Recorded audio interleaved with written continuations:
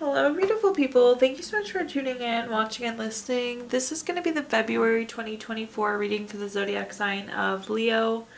As always, my readings are very intuitive, so I'll provide you with any intuitive messages I receive, as well as meaning of the tarot cards. I do, however, recommend you check out your sun, moon, and rising just to get a full picture of everything that's going on for you. And if you haven't done so already, please do subscribe to my YouTube channel. When you subscribe, that helps me greatly, and you'll be notified when I post new content. So let's go ahead and get into it here. Column number 1, we're going to take a look at anything big coming for February. We're also going to do a money column, a love column, and in the 4th and final column, we're going to do a message from our future self or spirit guides. We'll also do 3 yes or no questions, a crystal of the month, and healing note for you, Leo. But back to column number 1, big items coming for February. So we have the summary affirmation card of repetition to start with. This card's pretty literal, and it goes one way or the other here, Leo. It's either there's like a new habit that we need to create, and some new repetition that we need, or the repetition is not doing us good. So maybe we've fallen into a bad habit, or have been doing something more frequently than really is benefiting us. So again, kind of one way or another with that type of card. We either need more repetition or there's some repetition we need to take it easy on. But let's see what we've got going on here and see what other messages I can give you. So first up we have the 5 of Swords. The 5 of Swords is typically a not very good relationship. I feel like there could be conflict with somebody. I feel like maybe we've gotten into the habit of like having this kind of conflict, having this kind of fight. Maybe there's something that we keep fighting about or disagreeing about. So in this case, I feel like we need to find a way to put an end to this cycle. This is repetition we don't want here, Leo. But again, I feel like there's like a reoccurring conflict. That's what I'm feeling in the highest sense. The next card that we have is the 3 of Cups. There's definitely a lot of love here. This is a relationship that we care about. I feel like there could be a circle of support, so there could be some outside influences that could help navigate this conflict. But I do think this is something that we can successfully move past. Like the 3 of Cups can be a celebration card, a success card. This is also friends or family, so that potentially is who this conflict is with. But again, I'm getting the feeling that we can successfully move past this. So we need to figure out what this recurring disagreement or argument or conflict is and figure out how we can move past it. At the bottom, we have the Strength card. The Strength card is actually really a love card. So again, there's a lot of love between you and this person. This is also self-love, self-respect, unconditional love. I'm hearing though that like you need to initiate resolving this, like, and there's like some courage, which like leads me to think there's action that you would need to take. So I would encourage you to initiate trying to resolve this if we can. But again, there's a lot of love between you and this person, but it's also like not good for you. The self-love is not there, the self-respect is not there when we continue to hash this out over and over and over and over again. So how do we put an end here to this? Taking a look at our clarifiers, first up we have the Queen of Wands. The Queen of Wands is very confident, very self-assured. I feel like you know the answer. It's probably not the answer you wanted me to give you, right, Leo? But I feel like you know what needs to happen here. I feel like you know what needs to be done to break the cycle. So I like this because I didn't necessarily see a clear solution here, but you seem to be well aware of what we need to do to put an end to this reoccurring conflict or reoccurring issue. The next card that we have is the 2 of Pentacles. I feel like we do need to prioritize this. We need to make it a priority to resolve this. I feel like there's a lot going on. Sometimes we just ride the waves, but again, I feel like this is something that we can make a priority.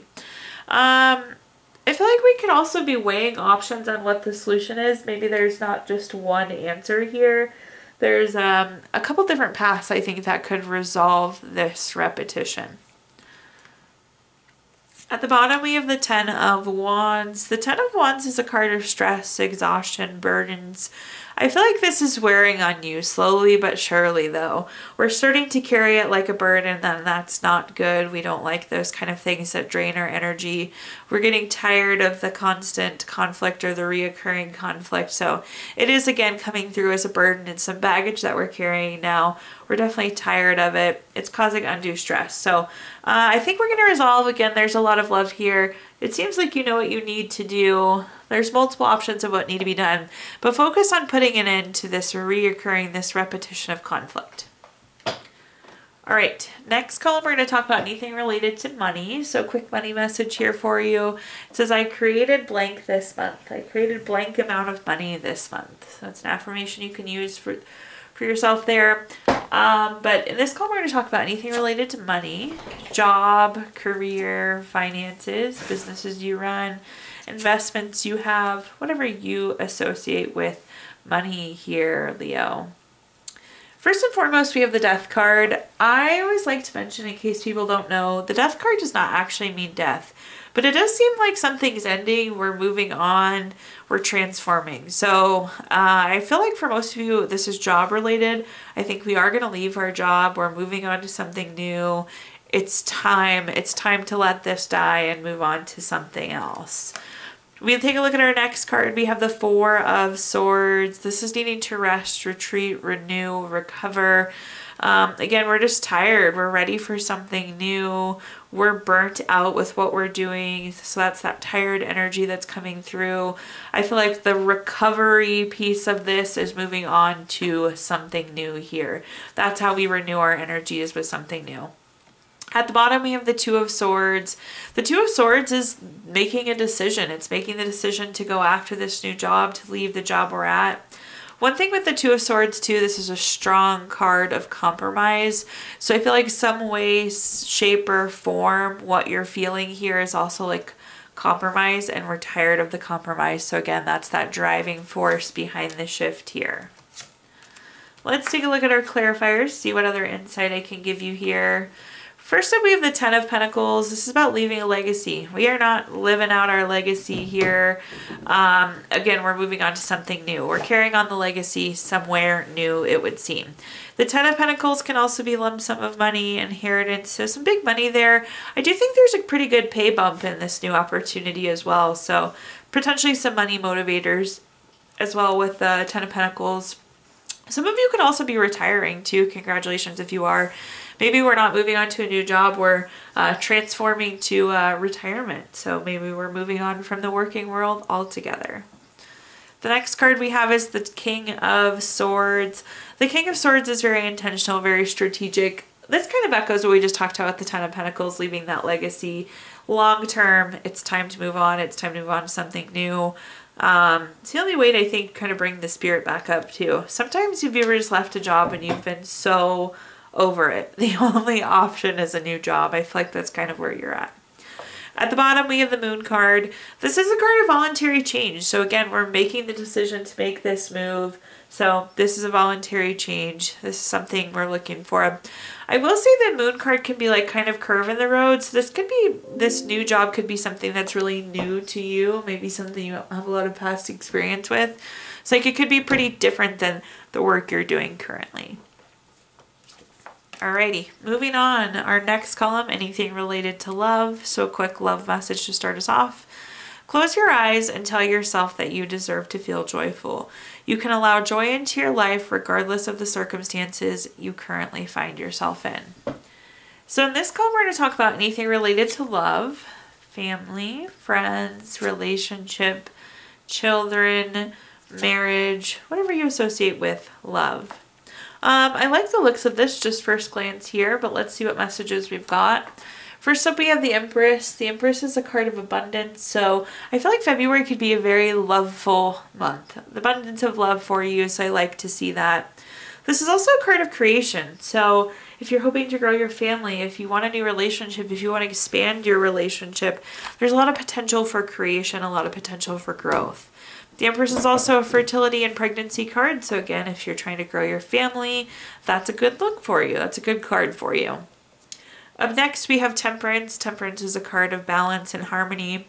Something feels a little out of whack, like maybe work-life balance has been out of whack. Maybe your partner's been out of town. Your kids have been with your ex-partner. Something's been out of whack, but there's some nice balance, some harmony coming into play. For a lot of you, I feel like this is like you've been busy and just haven't had a lot of time for love. So again, finding that nice calm, that nice balance. At the bottom, we have the Six of Cups. I do think there's a potential for a reunion here for some of you. Maybe getting reconnected with somebody you've previously known. The Six of Cups is very much so a reunion card. This is also a gift though, so I feel like we could be receiving a gift. Again, if you want to grow your family, that definitely could be the gift for you.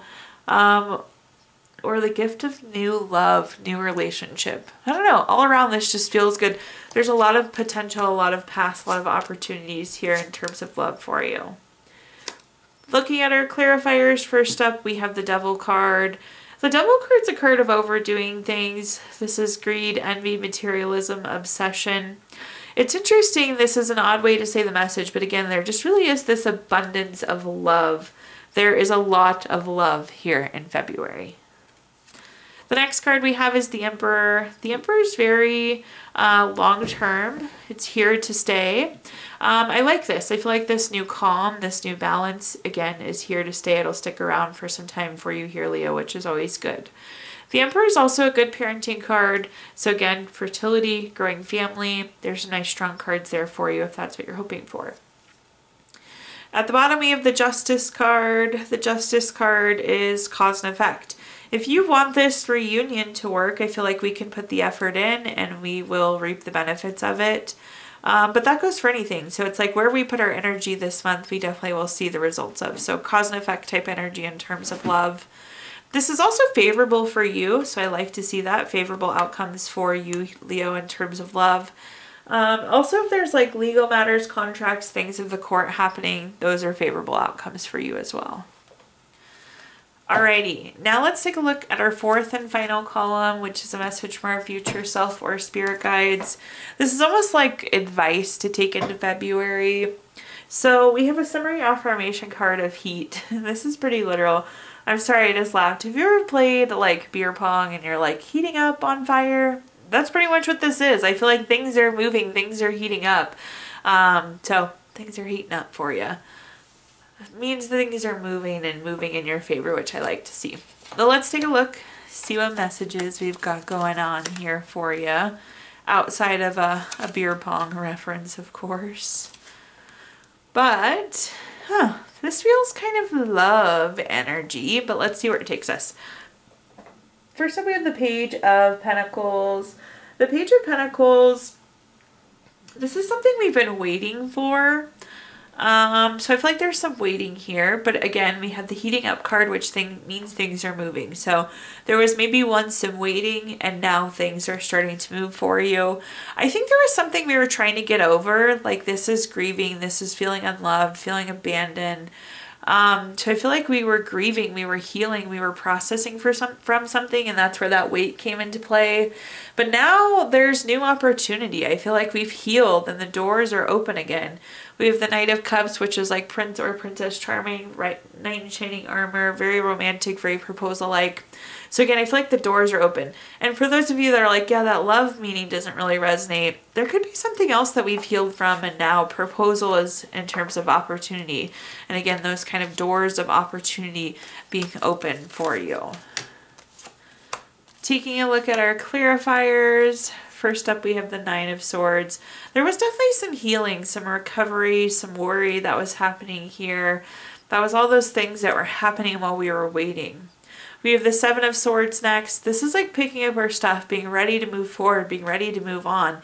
And that makes sense now that we've gone through this healing, now that we've had this time to process, that can happen.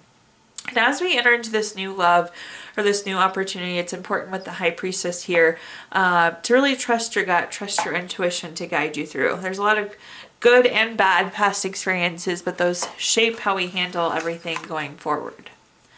All right, now let's take a look at our Gypsy Witch fortune telling deck, which is an opportunity to ask 3 yes or no questions. If you don't have 3 questions in mind, you can pause the video here and think of them. But question number 1, we have the 9 of spades, number 41 card. That's going to be a yes. Question number 2, we have the Queen of Hearts, number 23 card. That's also a yes. Question number 3, we have the 5 of spades, number 6 card. That one's a no. So yes, yes, no there for you. We're going to pull a card from our Healing Stones deck, which is a crystal to keep with you through the month of February. You have citrine, which is good for new lease on life, self-worth, lots of joy, courage to follow new paths. Also a very, very good money crystal. I'm a big citrine fan. Last but not least, we're going to pull a healing note for you. Your healing note says, 1 small positive thought in the morning can change your whole day. Thank you so much, Leo, for tuning in, watching, and listening. Please like, comment, subscribe. Let me know how this video resonates with you. Again, subscriptions help me greatly, and you'll be notified when I post new content. Also, I did include my Venmo in the comments box if you'd like to make a donation. But thank you so much, Leo, and have a great February.